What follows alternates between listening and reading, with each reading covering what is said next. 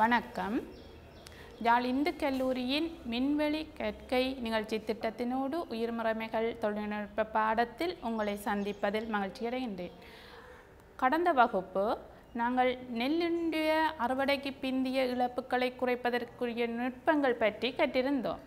இன்றைய வகுப்பில் விவசாயத்தில் இலகுவில் விரைந்தழியக்கூடிய விளைபொருட்களின் இழப்புகளை குறைத்து ஏற்படக்கூடிய இழப்புகளை குறைப்பதற்கான உத்திகள் பற்றி கேட்போம். இலகுவில் விரைந்தெறியக்கூடிய பொருட்கள் எனும்போது நாங்கள் காய்கறிகள் பல வகைகளை இங்கு நோக்குகின்றோம்.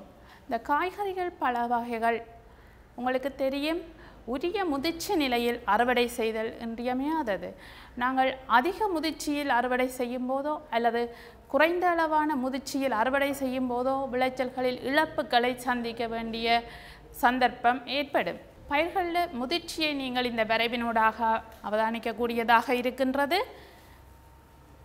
வரைவினில் அவதானித்தீர்களானால் காலத்துடன் வளர்ச்சி வீதம் எவ்வாறு அதிகரிக்கின்றது என்பது காட்டப்பட்டிருக்கின்றது. விளைபொருட்களின் வளர்ச்சி அதிகரித்து கொண்டு சென்று உச்ச பதிய வளர்ச்சி உச்சநிலையை அடையும். இவ்வாறு உச்சநிலையை அடைந்த பிற்பாடு அது உடற்தொழிலியல் முதிர்ச்சியை அடையும். உடற்தொழிலியல் முதிர்ச்சியை அடைந்த பின்னர் அவதானித்தீர்களானால் அது அழுகிவிடும், மரணம் அடைந்துவிடும். விளைபொருட்கள் எல்லாமே இவ்வாறான ஒரு வளர்ச்சி பருவங்களை கொண்டிருக்கும். நாங்கள் இந்த விளைபொருட்களை எங்களுடைய தேவைக்கு ஏற்ற வகையில் அதன் வளர்ச்சி பருவத்தில் அறுவடை செய்கிறதாக இருக்கலாம், அல்லது உடற்தொழிலியல் முதிர்ச்சி அடைந்த பிற்பாடு அறுவடை செய்கின்றதாக இருக்கலாம். வெவ்வேறு சந்தர்ப்பங்களில் நாங்கள் அறுவடை மேற்கொள்வோம். இந்த அறுவடையை மேற்கொள்ளுதல் அந்த பயிரை பொறுத்து வேறுபடும். உதாரணமாக நாங்கள் பார்ப்போம். இந்த பயிர் வளர்ச்சி பருவத்தின் வெவ்வேறு பருவங்களில் அறுவடை செய்கிறது பற்றி இந்த வரைவின் மூலம் தெளிவாக பார்த்தோம். இந்த பதிய வளர்ச்சி பருவ உச்ச பதிய வளர்ச்சியை அடைவதற்கு முன்னர் நாங்கள் பயிர்கள் அறுவடையை மேற்கொள்கின்றோம். இந்த பருவத்தில் உச்ச பதிய வளர்ச்சி இங்கே இடம்பெறுகின்றது. இந்த பருவத்தில் நாங்கள் அறுவடையை மேற்கொள்கின்றோம். அநேகமான மரக்கறி பயிர்கள், வெண்டி நீங்கள் பார்ப்பீங்கள். வெண்டி கடையில் வாங்கிக்கலாம், அந்த நுனியை முறித்து பார்த்து முறிக்கக்கூடியதாக இருக்குதான்னு பார்த்து வாங்குவீர்கள். அதே போல் கத்தரி சரி, பைத்தங்காய் சரி, முத்தினால் நாங்கள் அதை வாங்க மாட்டோம். அதாவது பதிய வளர்ச்சி பருவம் உச்ச வளர்ச்சியை அடைந்த பிற்பாடு நாங்கள் அதை வாங்க மாட்டோம். எனவே நாங்கள் அறுவடை செய்யும் போது அவ்வாறு உச்ச பதிய வளர்ச்சி பருவத்தில் இருந்தால் அது எங்களுக்கு இழப்பாகத்தான் இருக்கும். எனவே பொதுவாக காய்கறி பயிர்கள் இந்த பதிய வளர்ச்சி பருவத்தில் உச்ச பதிய வளர்ச்சி பருவத்தை அடைவதற்கு முன்னர் அறுவடை செய்யப்படும். அடுத்து பார்த்தீர்களானால் பதிய வளர்ச்சி பருவம் பதிய வளர்ச்சி உச்ச பதிய வளர்ச்சியை அடைந்து அவை உடற்தொழிலியல் முதிர்ச்சியை அடைந்த பிற்பாடு நாங்கள் அறுவடை செய்யும் பயிர்கள். அநேகமாக பல வகைகள் இவ்வாறானவற்றில் அடங்கும். எல்லா பல வகைகளையும் நாங்கள் குறிப்பிட முடியாது. இங்கே மா, பலா, வாழை, ஆப்பிள், பியர்ஸ் இவ்வாறான பழங்கள் எங்களுக்கு உச்ச பதிய வளர்ச்சி பருவத்தை அடைந்து அங்கால் உடற்தொழிலியல் முதிர்ச்சிக்கும் சென்றிருக்கும். அவ்வாறான சந்தர்ப்பத்தில் நாங்கள் அறுவடை செய்வோம். உதாரணமாக நீங்கள் வாழை பார்த்தீங்கன்னா, வாழைக்குள்ளே அறுவடை செய்கிறது நீங்கள் இடையில் ஒரு இடைப்பழம் பழுக்கிறதுன்னு சொல்லுவோம். அந்த ஒரு பழம் பழுக்க தொடங்க தெரியும் எங்களுக்கு அது அறுவடைக்கு தயாராகிட்டுது. பார்த்தீர்களானால் பப்பா பழம் பழுத்த பிறகு நீங்கள் பழுக்கிறது ஆரம்பத்தில் அறுவடை செய்வீர்கள். பழம் ஒன்றில் ஒரு மெல்லிய மஞ்சள் நிற கோடு விழ தொடங்குகின்ற சந்தர்ப்பம், அந்த சந்தர்ப்பத்தில் நீங்கள் அறுவடையை மேற்கொள்வீர்கள். அதுபோல் பழுத்தல் முதிர்ச்சி முற்று முழுவதாக இடம்பெற்ற பின்னர் அறுவடை செய்கின்ற பழங்கள் எனும்போது திராட்சை. நாங்கள் திராட்சை பழம் அறுவடை செய்யும் போது நாங்கள் பிடுங்கி வைத்தா பிறகு பழுக்காது. உடற்தொழிலியல் முதிர்ச்சி அடைஞ்சா பிறகு நாங்கள் பிடுங்கி வைத்து பிரயோசனம் இல்லை. பழுத்தல் முழுமையாக இடம்பெற்ற பின்னர் நாங்கள் அறுவடை செய்வோம். சரி, நாங்கள் முதிர்ச்சி பார்க்குறோம். வெவ்வேறு சந்தர்ப்பத்தில் அறுவடை செய்கின்றோம். இலகுவில் விரைந்தழியக்கூடிய பொருட்களை நாங்கள் 4 கட்டங்களாக பிரித்து அறுவடை செய்யலாம். 4 கட்டங்களில் அறுவடை செய்கின்றோம். அது பயிருக்கு பயிர் வேறுபடுகின்றது என்று பார்த்திருக்கின்றோம். இந்த முதிர்ச்சியை நாங்கள் எவ்வாறு தீர்மானித்தல்? சில பயிர்கள் பதிய வளர்ச்சி முற்றாக இடம்பெறும் பதிய வளர்ச்சியின் உச்சநிலையை அடைகிறதுக்கு முன்னம் நாங்கள் அறுவடை செய்கின்றோம். சிலது பதிய வளர்ச்சி முற்றுமுழுதாக இடம்பெற்ற பிறகு உடற்தொழிலியல் முதிர்ச்சி அடையும் போது நாங்கள் அறுவடை செய்கின்றோம். இவ்வாறு அறுவடை செய்கின்ற ஒவ்வொரு பயிரையும் நாங்கள் என்னென்று அந்த பதிய வளர்ச்சி முடிஞ்சுது அல்லது உடற்தொழிலியல் முதிர்ச்சி முடிஞ்சுது பழத்தில் இடம்பெற்றுட்டது என்னென்னு நாங்கள் அதை தீர்மானிக்கின்றது. அதுதான் நாங்கள் இந்த முதிர்ச்சி என்ற முதிர்ச்சி குறிகாட்டி பற்றி பார்ப்போம். இந்த முதிர்ச்சியில் நாங்கள் முதிர்ச்சியை தீர்மானிக்கின்ற காரணிகளை சிலது நாங்கள் கண்ணால் பார்த்து சொல்லலாம். நாங்கள் ஏற்கனவே நான் சொல்லியிருந்தேன், வாழையில் இடப்பழம் பழுக்கிறது, பப்பாவில் ஒரு மஞ்சள் நிற கோடு வருகுது, இதெல்லாம் நாங்கள் கண்ணால் பார்த்தோன்னே தெரியும். இவ்வாறான காரணிகளை வச்சுக்கொண்டு நாங்கள் சொல்லலுமாக இருக்கும். அது அளவிட முடியாத காரணிகள், அளவிடக்கூடிய காரணிகள் என்று நாங்கள் இந்த முதிர்ச்சி காரணிகளை 2 வகையாக பிரித்து நோக்குவோம். இந்த அளவிட முடியாத காரணிகளை பார்ப்போம். இந்த அளவிட முடியாத காரணிகள் எனும்போது நாங்கள் சும்மா கண்ணால் பார்த்து அது இந்த இயல்பை சொல்கிறது. அளவிட முடியாத காரணிகளுக்குள்ள வேறு நீங்கள் பலாப்பழம் தெரியும் உங்களுக்கு, பழுத்து கொண்டு வரைக்குள்ள லேசான ஒரு மனம் ஒன்று உருவாகும். இது நாங்கள் அளவிட முடியாத காரணியாக இருக்கும். அந்த மனத்தை வச்சுக்கொண்டு நாங்கள் சொல்லலாம் இது முதிர்ச்சி அடைஞ்சிட்டது, இது பழுக்கம் வெட்டி வைக்கலாம். நாங்கள் முற்றாக உடற்தொழிலியல் முதிர்ச்சி அடைந்த பலாப்பழம் அந்த மனத்தை உருவாக்கும் என்பது எங்களுக்கு தெரியும். அப்போ அந்த வகையில் நாங்கள் அந்த மனத்தை அளவிடுறது என்பது சிரமம். இவ்வாறான காரணிகள் நாங்கள் அளவிட முடியாத காரணிகளுக்குள் குறிப்பிட முடியும். இதில் பாருங்கள், இந்த படத்தில் காட்டப்பட்டிருக்கின்றது பயிரின் நிறமாற்றம் எவ்வாறு ஏற்படுகின்றது. பயிர் விளைச்சலில் ஏற்படுகின்ற நிறமாற்றம் அல்லது இலைகள் உதிர்ந்து கொண்டு வருதல், வெங்காயம், உள்ளி அவ்வாறானது பயிர்களில் பார்த்தீர்களானால் அந்த தாள் காஞ்சு கொண்டு வரும். அந்த இலைகள் காஞ்சு கொண்டு வரதை வச்சுக்கொண்டு சொல்லலாம் உள்ளுக்கு முதிர்ச்சி இடம்பெற்று உள்ளது என்பதை. இங்கே நிறம் தெளிவாக உங்களுக்கு தெரிகின்றது. நிறமாற்றம் எவ்வாறு ஏற்படுகின்றது என்பதை இந்த படத்தில் காட்டப்பட்டிருக்குது. இதை வச்சுக்கொண்டு நாங்கள் இது உடற்தொழிலியல் முதிர்ச்சி அடைஞ்சிட்டது என்பதை தீர்மானிக்கக்கூடியதாக இருக்கும். அடுத்து பருமனும் வடிவமும் மாற்றம் அடைதல். பருமன் வடிவம் மாற்றமடைதல் என்று பார்த்தீர்களானால் பப்பாவில் உங்களுக்கு தெரியும் காய் பெருத்து கொண்டு வரும், அதே போல் நிறம் மாற்றம் அடைஞ்சு கொண்டு வரும். இந்த வடிவம் மாறுபடுதல் நாங்கள் மாங்காய் வடிவா அவதானிக்கக்கூடிய ஒன்று.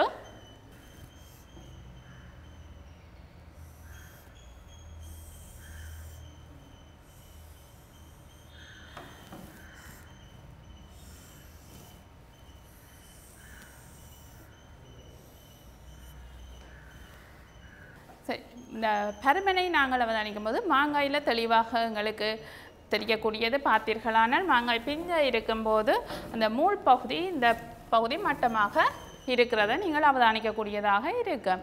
அதே நேரம் மாங்காய் முத்தி கொண்டு வரும்போது, அதாவது உடற்தொழிலியல் முதிர்ச்சி அடைஞ்சிது, பதிய வளர்ச்சியின் உச்சப்பருவத்தை அடைஞ்சிட்டது எனும்போது அந்த மூல் பகுதிக்கு மேலே கொஞ்சம்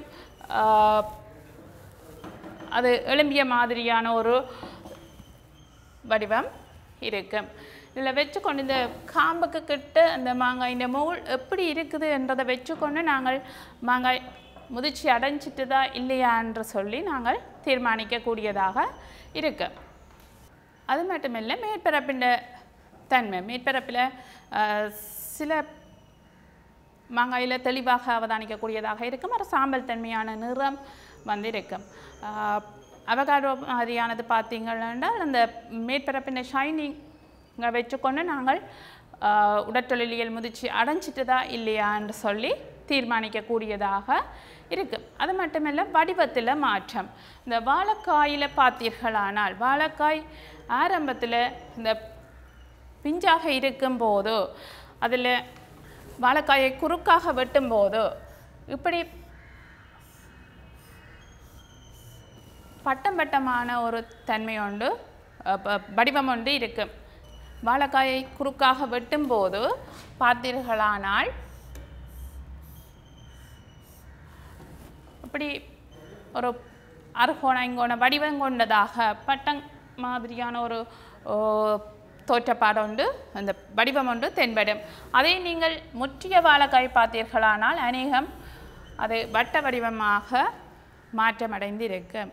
இவ்வாறு அது இந்த வெளி தோற்றத்தை வச்சுக்கொண்டு நாங்கள் சொல்லலாம் இது உடற்தொழிலியல் முதிர்ச்சி பதிய வளர்ச்சி உச்சப்பருவத்தை அடைஞ்சிட்டுது என்று சொல்லக்கூடியதாக இருக்கும். அதன் நிறம் மாற்றம் ஏற்பட்டு கொண்டிருக்கும். இந்த நிறமாற்றம் ஏற்படுவதை வைத்துக்கொண்டு நாங்கள் சொல்லலாம் உடற்தொழிலியல் முதிர்ச்சி அடைந்துள்ளது என்பதை குறிப்பிடக்கூடியதாக இருக்கும். அடுத்து நாங்கள் இந்த பௌதீக மாற்றங்கள் பார்த்தோமானால் இந்த சில பழங்கள் சில காய்கறிகள் முதிர்ச்சி அடைந்ததை சுண்டி பார்த்து தட்டி பார்த்து சொல்லுவார்கள். அதில் எழும்புகிற சத்தத்தை வைத்து கொண்டு நாங்கள் இது முற்றிட்டுது என்று சொல்லக்கூடியதாக இருக்கும். உடல் தொழிலியல் முதிர்ச்சி அடைஞ்சிட்டுது என்றதை உறுதிப்படுத்தக்கூடியதாக இருக்கும். அதே மாதிரி இழையமைப்பு மாற்றமடைதல். பொதுவாக பழங்கள் பார்த்தீர்களானால் மென்மையான இழையமைப்புக்கு வரும். முதல் கடினமாக இருக்கும், பிறகு மென்மையான இழையமைப்புக்கு வரும். இதை வச்சுக்கொண்டு நாங்கள் சொல்லக்கூடியதாக இருக்கும். அந்த உள்ளுக்கு இருக்கிற ஃப்ளஷ் அந்த தசையிட நிறம் பழங்களை பொறுத்த வரைக்கும் தசையிட நிறத்தில் மாற்றங்கள் வரும். வாட்டர்மெலன் தான் இப்படியானதுகள் அந்த கலரை வச்சுக்கொண்டு நாங்கள் சொல்லேலுமாக இருக்கும். அடுத்து நாங்கள் அளக்கக்கூடிய காரணிகள் பற்றி பார்க்கணும். இவ்வளவு நேரமும் நாங்கள் அளவிட முடியாத காரணிகளை பற்றி பார்த்திருந்தோம்.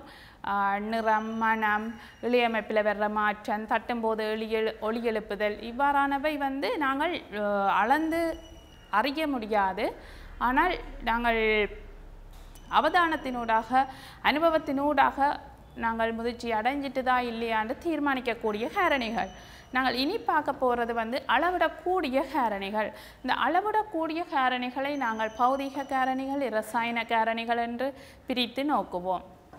பௌதீக காரணிகள் எனும் போது அந்த தண்ணீர்ப்பு அதில் நீங்கள் மாங்காய் பார்த்தீர்களானால் முற்றிய மாங்காயையும் உடற்தொழிலியல் அல்லது பதிய வளர்ச்சி முற்றுப்பெறாத மாங்காயையும் எடுத்து நீருள்ள ஒரு பாத்திரத்தில் போட்டீர்களானால் பதிய வளர்ச்சி முற்றுப்பெறாதது தாழ்வதாகவும் மற்றது மிதப்பதாகவும் இருக்கும். இவ்வாறான வேறுபாடு அங்கு காணப்படும். இதை வச்சுக்கொண்டு நாங்கள் தீர்மானிக்கக்கூடியதாக இருக்கும். இந்த பதிய வளர்ச்சி அடைஞ்சிட்டுதா இல்லையா அல்லது உடற்தொழிலியல் ரீதியாக முதிர்ச்சி அடைஞ்சதா இல்லையான தண்ணீர்ப்பை கொண்டு தீர்மானிக்கக்கூடியதாக இருக்கும். அடுத்து நாங்கள் நிறை சாதாரணமாக தராசு இலத்திரனியல் தராசை பாவித்து அளவிட்டு கொள்ளலாம். நிறை அதிகரித்து கொண்டு செல்லும். பதிய வளர்ச்சி அதிகரிக்க நாங்கள் வரைவில் ஏற்கனவே பார்த்திருக்கின்றோம். பதிய வளர்ச்சி அதிகரிக்க நிறை அதிகரித்து கொண்டு செல்லும். இவ்வாறு அதிகரித்து கொண்டு செல்கின்ற நிறை ஒரு பதிய வளர்ச்சியின் உச்ச அளவை அடைந்த பிறகு அங்கால மாற்றம் ஏற்படாது. அப்போ இந்த வகையில் நிறையை வைத்து கொண்டு நாங்கள் அளவிடக்கூடியதாக இருக்கலாம். அடுத்து நீளம். காய்கறிகள் பார்த்தீர்களானால் பொதுவாக அதன் நீளத்தில் அதிகரிப்பு ஏற்பட்டு கொண்டு செல்லும். பைத்தங்காயாக இருக்கட்டும், புடலங்காயாக இருக்கட்டும், அதன் நீளம் அதிகரிக்கும். அது மாதிரி அதன் விட்டம் அதிகரிக்கும். நீளம், விட்டம் இவற்றின் அளவிடுவதன் மூலம் நாங்கள் அந்த முதிர்ச்சியை தீர்மானிக்கக்கூடியதாக இருக்கும். அடுத்து மென்மை தன்மை, கடினத்தன்மை. நாங்கள் இழையமைப்பில் பார்த்து நாங்கள் இழையமைப்பில் மாற்றம் ஏற்படுகின்றது என்பது இழையமைப்பில் மாற்றம் ஏற்பட்டால் அது மென்மைத்தன்மை கடினத்தன்மையில் மாற்றத்தை கொண்டு வரும். மென்மைத்தன்மை கடினத்தன்மையை அளவிடுவதற்கு நாங்கள் இந்த உபகரணத்தை பாவிப்போம். இது பெனிட்ரோமீட்டர்ன்னு சொல்லுவோம். இதில் பார்த்தீர்களானால் பழத்தில் நீங்கள் மென்மைத்தன்மையை அளவிடுவதற்கு நீங்கள் முன்னர் உபகரணத்தை நாங்கள் பூஜ்ஜியத்தில் நிற்பதை உறுதிப்படுத்தி கொள்ள வேண்டும். அதன் பிற்பாடு நாங்கள் பழத்தில் நாங்கள் எங்களுக்கு அளவிட வேண்டிய பகுதி மாம்பழமாக இருந்தால் அதன் நடுப்பகுதியில் நாங்கள் மென்மைத்தன்மையை சோதிப்போம். இந்த விதமாக நாங்கள் உபகரணத்தை உட்செலுத்தும் போது இந்த காட்டியின் வாசிப்பு அதிகரித்து கொண்டு சென்று ஒரு கட்டத்தில் நிற்கும். அந்த இடத்தை வைத்து நாங்கள் இதில் எவ்வளவு அமுக்கம் ஏற்பட்டிருக்கிறது, எவ்வளவு விசையை பிரயோகிப்பதன் மூலம் நாங்கள் இந்த எவ்வளவு விசையை பிரயோகித்துள்ளோம் என்பதை வைத்து நாங்கள் இதை தீர்மானிக்கக்கூடியதாக இருக்கும். இந்த உபகரணத்தில் பார்த்தீர்களானால் இதில் கிலோ பேஸ்கலில் அமுக்கம் போடப்பட்டிருக்கின்றது.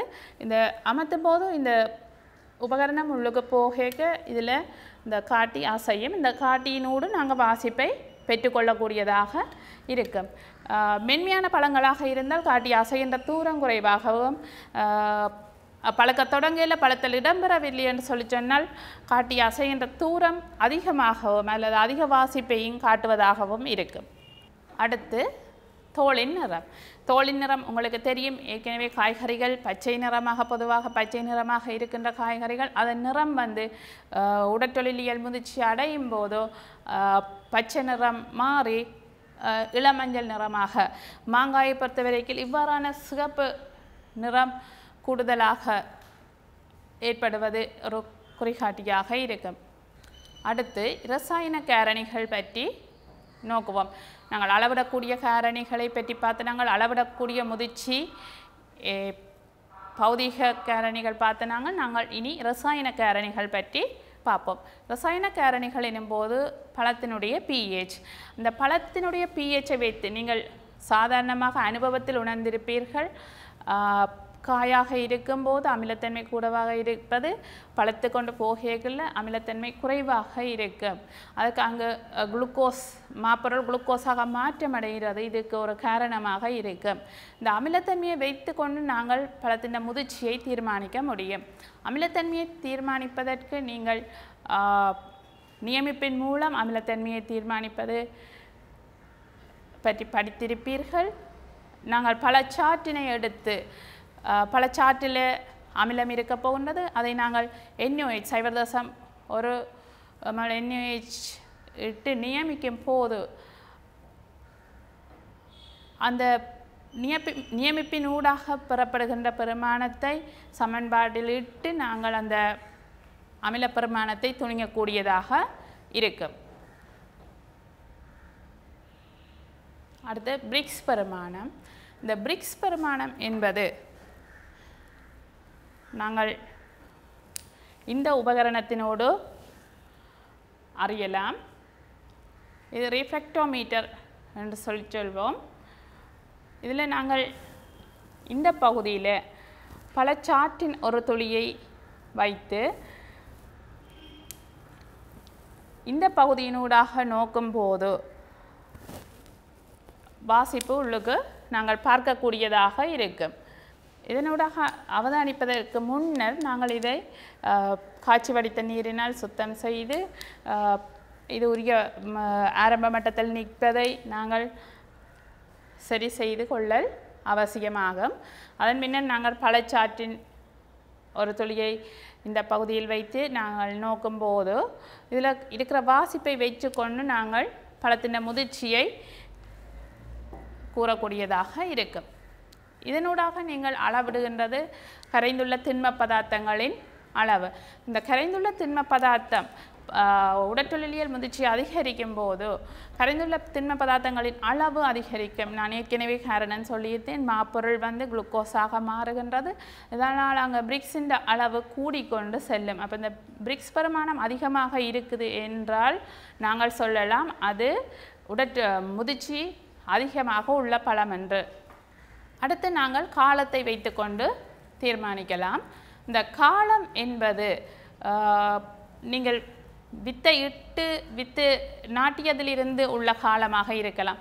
அநேகமாக கீரை வகைகளுக்கு நாங்கள் இவ்வாறான காலத்தை தீர்மானிப்போம். அல்லது பூத்தலின் பின்னர் எவ்வளவு காலம் என்று சொல்லக்கூடியதாக இருக்கும். ஒரு பூத்ததிலிருந்து எவ்வளவு கடந்து நாங்கள் அதை அறுவடை செய்யலாம். உதாரணத்துக்கு பார்த்தீர்களானால் வெண்டியில் பூ அரும்பி பூத்த பிற்பாடு ஒரு 5 நாட்களின் பின் நாங்கள் அறுவடை செய்யக்கூடியதாக இருக்கும். அதே போன்று மாவில் பார்த்தீர்களானால் பூந்துணர் பூத்து ஒரு 4 மாதம் 5 மாதத்திற்குள் நாங்கள் அறுவடை செய்யக்கூடியதாக இருக்கும். நெல்லில் உதாரணத்துக்கு BG 300 என்ற ஒரு நெற்பேதம் இருக்குது என்றால் அந்த BG 300 நெற்பேதம் வந்து 3 மாதத்துக்குரிய நெற்பேதம். நீங்கள் வித்துக்களை இட்டு அது முளைக்க தொடங்கி 3 மாதத்தில் அறுவடைக்கு தயாராக இருக்கும்.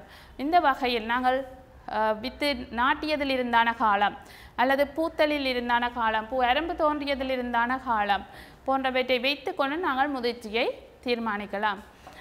நெல்லில் உங்களுக்கு தெரியும், நெல் கதிர் தோன்றி 1 மாதத்தில் நாங்கள் அதை அறுவடை செய்யக்கூடியதாக இருக்கும். முற்றுமுழுதான முதிர்ச்சி அடைந்திருக்கு. அந்த வகையில் அரும்பு தோன்றியதிலிருந்து அல்லது பூத்ததிலிருந்து அல்லது காய் தோன்றிய நாள் தொடக்கம் இவ்வளவு நாட்களின் பின் அறுவடை செய்தல் என்பது காலத்தை வைத்துக்கொண்டு நாங்கள் முதிர்ச்சியை தீர்மானிக்கின்றதாக இருக்கும். அடுத்து பார்ப்போம் முதிர்ச்சி சுட்டிகள். நாங்கள் இவ்வளவு நேரமும் பார்த்து கொண்டிருந்த நாங்கள் அளக்கக்கூடிய காரணிகள், அளவிட முடியாத காரணிகள் எவ்வாறு முதிர்ச்சியை தீர்மானிக்கின்றன, அதுக்குள்ள பௌதிக காரணிகள் பார்த்து நாங்கள், ரசாயன காரணிகள் பார்த்து நாங்கள். இந்த காரணிகளுள் ஒன்றையோ அல்லது சிலவற்றையோ நாங்கள் குறிப்பிட்ட பயிருக்கு அதை முதிர்ச்சி சுட்டியாக நாங்கள் அதை வைத்திருக்க முடியும். வாழையில் இன்னென்ன மாற்றங்கள் ஏற்பட்ட பிறகு நாங்கள் அதை அறுவடை செய்ய முடியும். பப்பாவில் காயில் இன்ன வடிவம் பெற வேணும், நிறம் மஞ்சள் கோடொண்டு பெற வேணும். இப்படி முதிர்ச்சியை நாங்கள் தீர்மானிப்பதற்கு நாங்கள் ஒரு காரணியையோ அல்லது ஒன்றுக்கு மேற்பட்ட காரணிகளையோ பயன்படுத்தி நாங்கள் இந்த முதிர்ச்சி சுட்டியை தீர்மானிக்கக்கூடியதாக இருக்குது. இந்த காய்கறிகள், பழங்கள், இலகுவில பழுதடையக்கூடியது, விரைந்தழியக்கூடியது, இவற்றை நாங்கள் முதிர்ச்சி சுட்டியை பார்த்துருக்கிறோம். முதிர்ச்சி சுட்டியை பார்த்து அறுவடை செய்யும் போது நாங்கள் இழப்புகளை குறைக்கக்கூடியதாக இருக்கும். இழப்புகளை குறைக்கின்றோம். அதே நேரம் நாங்கள் அறுவடை செய்யும் போது உரிய உபகரணங்களை நாங்கள் பயன்படுத்தல் இன்றியமையாதது. பொருத்தமான உபகரணங்களை நாங்கள் பயன்படுத்தி அறுவடை செய்வதால் இழப்புகளை குறைக்கக்கூடியதாக இருக்கும். அதே போல் அறுவடை செய்கிற உபகரணம் மாத்திரமல்ல, அறுவடை செய்து வைக்கின்ற இடம் தூய்மையானதாக இருக்க வேண்டும். நுண்ணங்கிகளின் தாக்கத்துக்குள்ளாதல், பொறிமுறை சேதங்களுக்கு உள்ளாதல் போன்றன இங்கு மிகவும் பிரச்சனையான விடயமாக இருக்கின்றன. காய்கறிகள், பல வகைகள், இலைமரக்கறிகளாக இருக்கட்டும், அவை மென்மைத்தன்மை கூடியனவாக இருக்கும். இதன் காரணமாக இவை விரைந்தழியக்கூடியதாகவும் இருக்கும். எனவே அறுவடை செய்யும் போது நுண்ணங்கி தொற்றற்ற உபகரணங்களை நாங்கள் பயன்படுத்தல் இன்றியமையாதது. அது மட்டுமல்ல, நாங்கள் முதிர்ச்சி சுட்டியை பார்த்து அறுவடை செய்ய வேண்டும் என்று பார்த்தோம். அடுத்தது உபகரணத்தை பயன்படுத்த உரிய உபகரணத்தை பயன்படுத்தி அறுவடை செய்ய வேண்டும் என்று பார்த்தோம். அறுவடை செய்து வைக்கின்ற இடம் தூய்மையானதாக இருக்க வேண்டும் என்பதை பார்த்தோம். இங்கு அறுவடை செய்கின்ற காலம் முக்கியமாக காணப்படுகின்றது. மாங்காய் அறுவடை செய்யும் போது நாங்கள் காலை 10 மணியிலிருந்து பின்னேரம் 2 மணிக்குள் அறுவடை செய்கிறது மிகச்சிறப்பானதாக இருக்கும். ஏனென்றால் மாங்காயில் பார்த்தீர்களானால் அந்த காம்பு ஒடியும் போது வருகின்ற பால், அந்த பால் வெளித்தோளில் பட்டிருக்கும் போது காயாக அல்லது முதிர்ச்சி அடைந்த காயில் தெரியாது. அது பழுக்க வெளிக்கிட்டும் போது நிறமாற்றத்துக்குள்ளாகும். பழத்தின் நிறத்தில் மாற்றத்தை கொண்டு வரும், கருத்த புள்ளிகளை ஏற்படுத்தும். இவ்வாறான சந்தர்ப்பங்கள் நீங்கள் அனுபவத்தினூடாக கண்டிருப்பீர்கள். எனவே அந்த அறுவடை செய்கின்ற காலம் இங்கு முக்கியமாக அமைந்துள்ளது. மாங்காயை நீங்கள் காலையில் 10 மணியிலிருந்து 3 மணிக்குள்ள அந்த காலப்பகுதியில் அறுவடை செய்யும் போது பால்வழியில் வர்ற வீதம் குறையும். அதால் ஏற்படக்கூடிய இழப்புகளை நாங்கள் குறைக்கக்கூடியதாக இருக்கும். இலைமரக்கறியை அறுவடை செய்வதாக இருந்தால் நீங்கள் அதிகாலையில் காலை 10 மணிக்கு 8 மணிக்கு முன்னர் அறுவடை செய்ய வேண்டும். வெயில் கூட உள்ள நேரம் அறுவடை செய்தீர்களாக இருந்தால் உங்களுக்கு தெரியும், விளைபொருட்கள் எல்லாமே உயிருள்ள கலங்கள், இவை சுவாசிக்க போது வெப்பத்தை வெளிவிட போது அதனால் வர்ற வெப்பம் அதிகரித்து கொண்டு இருக்கும். அதே போல் சூழல் வெப்பநிலையும் அதிகரித்து கொண்டு இருக்குமாக இருந்தால் இழப்பு எங்களுக்கு அதிகமாக இருக்கும். இந்த இழப்பை நாங்கள் தவிர்ப்பதற்காக உரிய நேரத்தில் இலைமரக்கறிகளாக இருந்தால் 8 மணிக்கு முன்னம் அறுவடை செய்யலாம். காய்கறிகளாக இருந்தாலும் பகல் காலை 8 மணிக்கு முன்னம் அறுவடை செய்யக்கூடியதாக இருக்க வேண்டும். அதே போல் தேசி சிட்ரஸ் குடும்ப தாவரங்களாக இருந்தால் நாங்கள் காலை 10 மணிக்கு முன்னம் அல்லது பின்னேரம் 2 மணி 3 மணிக்கு பிற்பாடு அறுவடை செய்தல் சிறந்தது. என்னென்னா இங்கே அந்த வெளியில் இருக்கிற எண்ணெய் கலங்கள் உடைவடைவதால் ஏற்படுகின்ற எரிவை தவிர்க்கக்கூடியதாக இருக்கும். அடுத்து நாங்கள் அறுவடை செய்து விட்டோம். அறுவடை செய்ததை அந்த இடத்துல இருந்து நாங்கள் கொண்டு போய் எங்கேயோ களஞ்சியப்படுத்த போகிறோம். அந்த களஞ்சியப்படுத்துறதுக்கு இடையில் நாங்கள் சில செயற்பாடுகளை செய்ய வேண்டும். இந்த களஞ்சியப்படுத்தலுக்கு கொண்டு போகும் வரையில் நாங்கள் கொண்டு போகின்ற வாகனங்கள் சிறப்பானதாக இருக்க வேண்டும். நல்ல பாதையினூடாக கொண்டு போக வேண்டும். நாங்கள் அறுவடை செய்த இடத்திலிருந்து களஞ்சியத்துக்கு கொண்டு போகும் வரையில் எவ்வாறான இழப்புகளை நாங்கள் சந்திக்கின்றோம் என்று பார்ப்போம். இங்கு நீங்கள் உரிய முதிர்ச்சி இல்லாத விளைச்சலை நீங்கள் அறுவடை செய்தீர்களாக இருந்தால் அவற்றை தரம் பிரித்து உரிய முதிர்ச்சி பருவத்தில் உள்ளதை தெரிவு செய்து தரமானவற்றை நீங்கள் களஞ்சியத்துக்கு அனுப்புதல் இன்றியமையாதது. களஞ்சியத்தின் போது நாங்கள் கவனிக்க வேண்டிய நிலைமைகளை பார்ப்போம். விளைபொருட்கள் எல்லாமே உயிருள்ள கலங்கள் சுவாசித்து கொண்டிருக்கும். கார்பன் ஆக்சைடை அதிகம் வெளிவிடப் போகின்றது. இந்த கார்பன் ஆக்சைடு அந்த களஞ்சிய சூழலில் அதிகரிப்பதற்கான சந்தர்ப்பம் இருக்கின்றது. இந்த களஞ்சிய சூழலில் கார்பன் ஆக்சைடின் செறிவு அதிகரித்தால் அங்கு வெப்பநிலையும் அதிகரிக்கும். சுவாசத்தினூடாக வெப்பம் வெளிவிடப்படும். அதே நேரம் கார்பன் ஆக்சைடு வெப்பத்தை பிடிச்சு வச்சிருக்க போது வெப்பநிலை அதிகரிக்கின்றதுக்கான சந்தர்ப்பம் இருக்கின்றது. அதே போல் ஈரப்பதன் அதிகரிக்கின்றதுக்கான சந்தர்ப்பம் இருக்கின்றது. இந்த வகையில் வெப்பநிலை ஈரப்பதன் அதிகரித்தால் விளைபொருட்களில் நுண்ணங்கி தாக்கம் இலகுவாக நடக்கும். இப்போ நுண்ணங்கி தாக்கத்தை நாங்கள் குறைக்க வேண்டும். களஞ்சிய காலத்தை நாங்கள் அதிகரிக்க வேண்டும். விளைபொருட்கள் ஏற்படுற இழப்புகளை நாங்கள் குறைப்பதற்காக நாங்கள் வெப்பநிலையை குறைத்து களஞ்சியப்படுத்தல் மேற்கொள்ளல் அவசியம். இந்த வெப்பநிலையை குறைத்து நாங்கள் களஞ்சியப்படுத்தலை மேற்கொள்ளும் போது சுவாச வீதம் குறையும். எதிலீன் உற்பத்தியாகிறது குறையும். உங்களுக்கு தெரியும், பழங்களில் எதிலீன் உற்பத்தியாகும் உடற்தொழிலியல் முதிர்ச்சி அடையக்கள் எதிலீன் உற்பத்தியாகிறது கூடவாக இருக்கும். இந்த எதிலீன் உற்பத்தியாகும் போது பழங்கள் விரைவாக பழுக்க வெளிக்கிடும். அதே நேரம் ஒன்றுக்கும் மேற்பட்ட வகையான விளைச்சல்களை நீங்கள் ஒன்றாக சேமித்து வைத்தால் இழப்பு இன்னும் அதிகமாகும். உதாரணத்துக்கு பாருங்கள், வெண்டிக்காயுடன் தேசியை நீங்கள் களஞ்சியப்படுத்தி வச்சிருக்கிறீர்களானால் வெண்டிக்காயில் நாங்கள் உச்ச பதிய வளர்ச்சி அடைவதற்கு முன்னர் நாங்கள் அதை அறுவடை செய்கின்றோம்.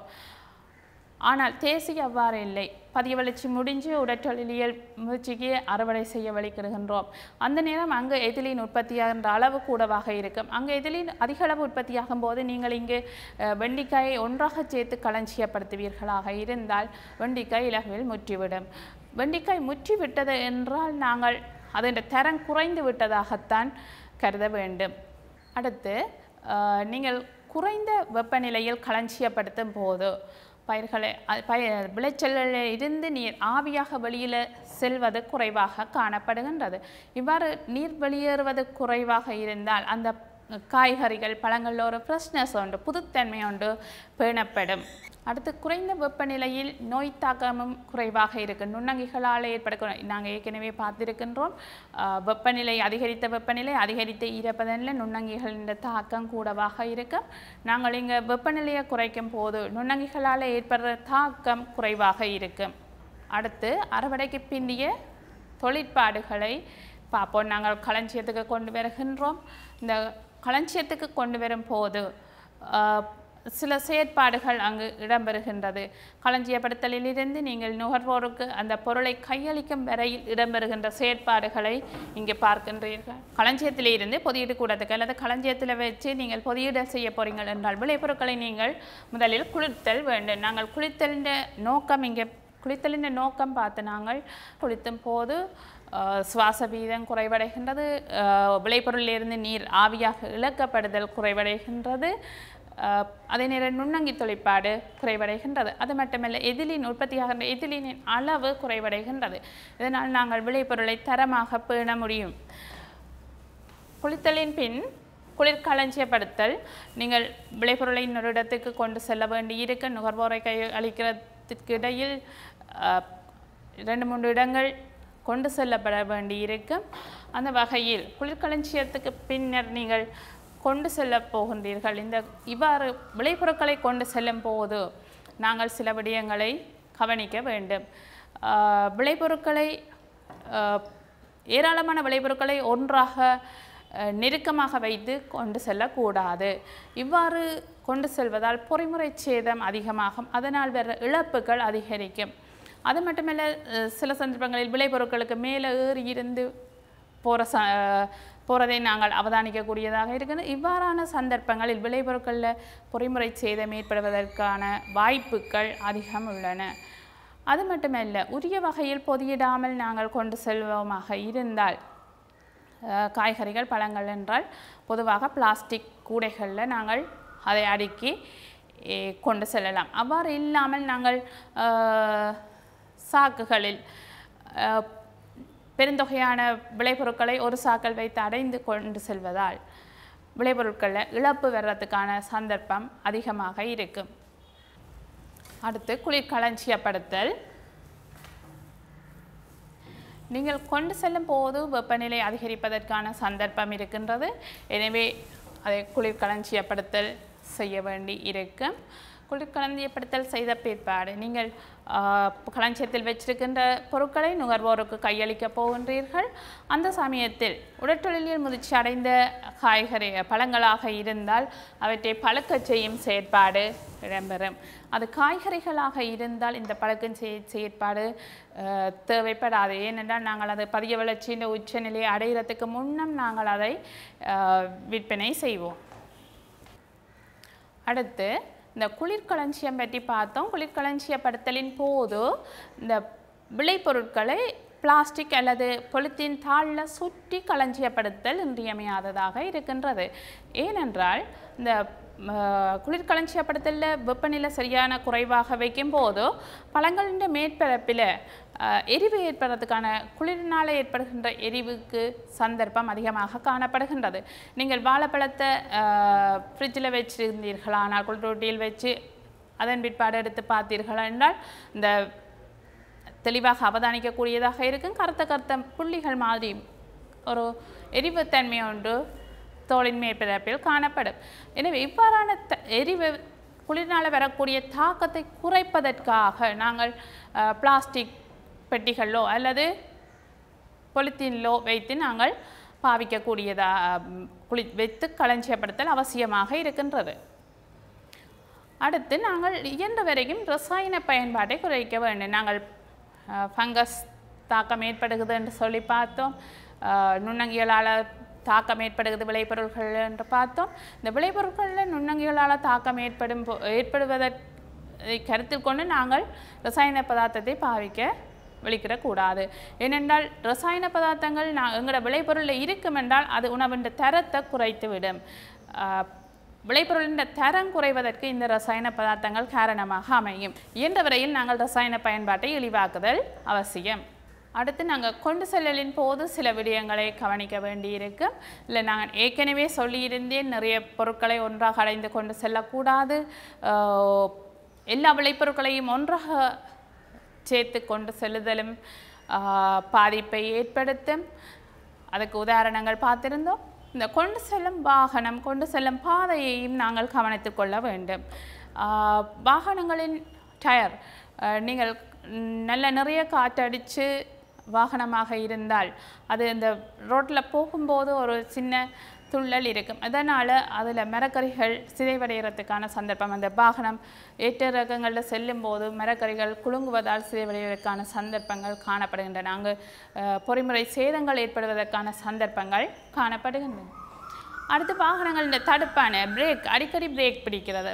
தடுப்புகளை அடிக்கடி பிரயோகிக்கும் போது நீங்கள் விளைபொருட்களை கொண்டு செல்லும்போது அடிக்கடி தடுப்புகளை பிரயோகித்தீர்களாக இருந்தால் அதனாலும் பொறிமுறை சேதம் ஏற்படுவதற்கான சந்தர்ப்பம் காணப்படுகின்றது. விளைச்சல்களை பார்த்தீர்களானால் கொண்டு செல்லலின் போது தயார் நிலையில் பிளாஸ்டிக் பெட்டிகளில் அடுக்கி வைத்திருக்கின்றார்கள். இவ்வாறு பிளாஸ்டிக் பெட்டிகளில் அடுக்கும் போது நாங்கள் விளைச்சலில் ஏற்படக்கூடிய பொறிமுறை சேதங்களை குறைக்கக்கூடியதாக இருக்கும்.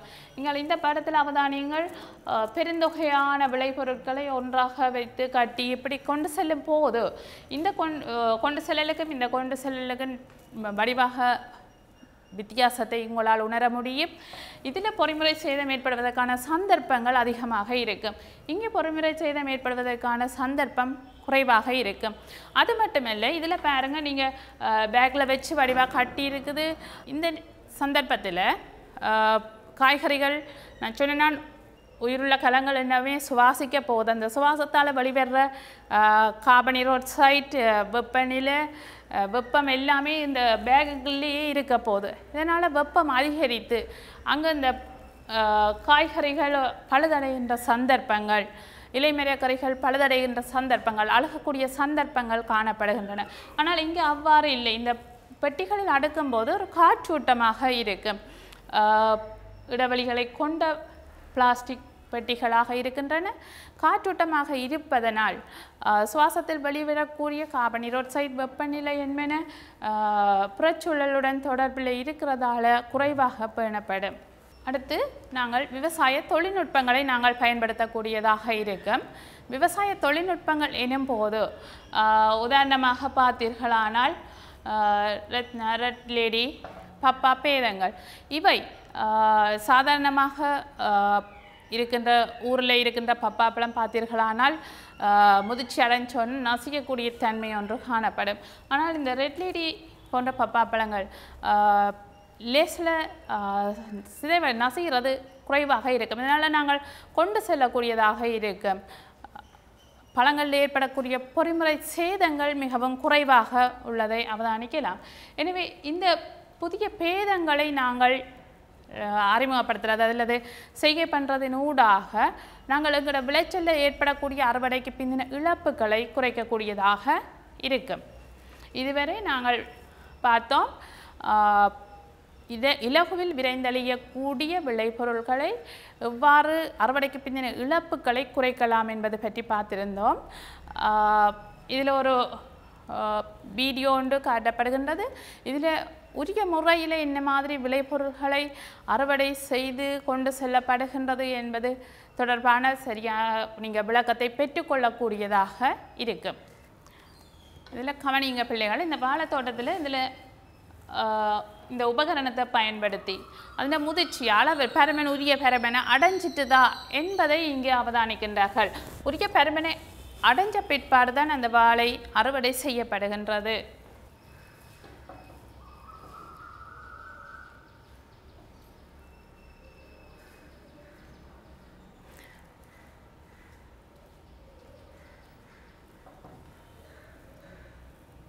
இல்லை பாருங்க, வாழை காய்களுக்கு இடையில் அந்த உராய்வுகள் பொறிமுறை சேதங்கள் ஏற்படக்கூடாது என்பதற்காக இந்த சிறிய துணித்தாள்களை வைத்து அவற்றை பாதுகாக்கின்றார்கள்.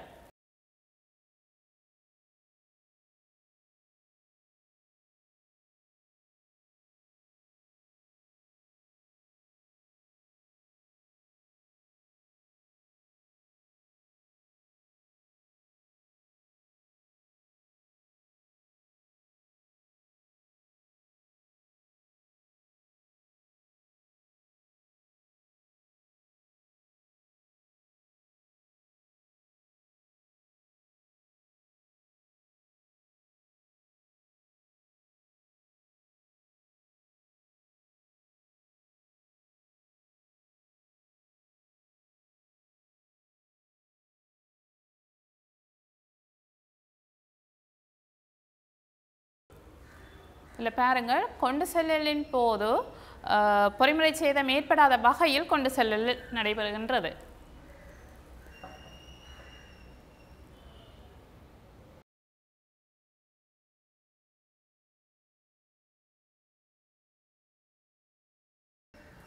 இல்லை கொண்டு செல்லலின் போது ஒன்றோடு ஒன்று காய் தேய்படாத வகையில் ஒவ்வொரு குலைகளுக்கும் இடையில் இடைவெளி பேணப்படுகின்றது.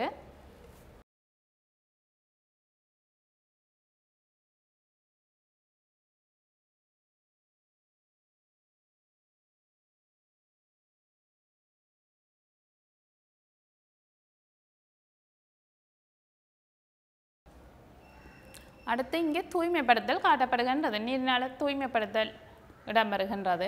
உரிய முதிர்ச்சி அடைந்திருக்கின்றதா என்பதை பார்க்கின்றார்கள்.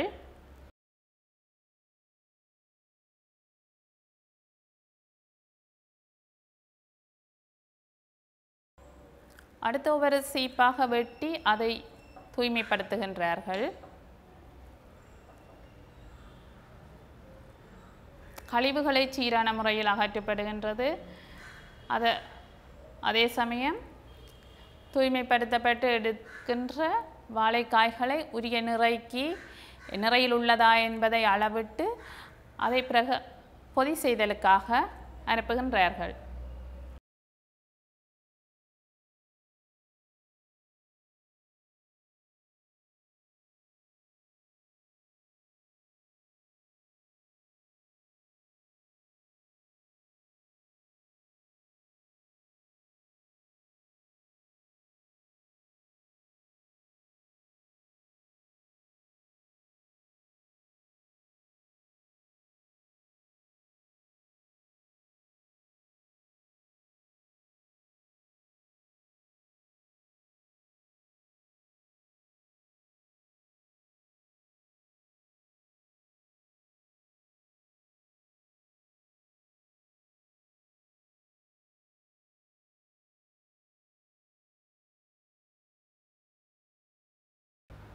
காற்றோட்டமான பெட்டிகளில் பொதியிடப்படுகின்றது.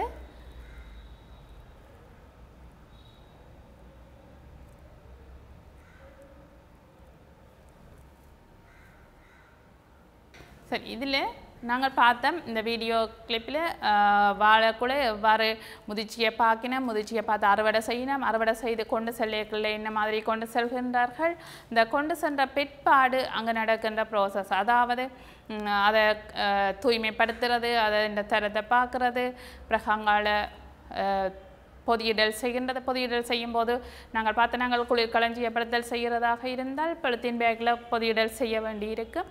அந்த வகையில் பொதியிடல் செய்வதை நாங்கள் இதில் அவதானிக்கக்கூடியதாக இருந்தது. இந்த வகையில் இலகுவில் விரைந்தழியக்கூடிய பொருட்கள், விளைபொருட்களை நீங்கள் அறுவடைக்கு பிந்திய இழப்புகளை இழிவாக்கக்கூடிய உத்திகள் பற்றி இந்த வகுப்பில் கற்றிருந்தோம். அடுத்த வகுப்பில் சந்திப்போம் என கூறி விடைபெறுகின்றேன். நன்றி, வணக்கம்.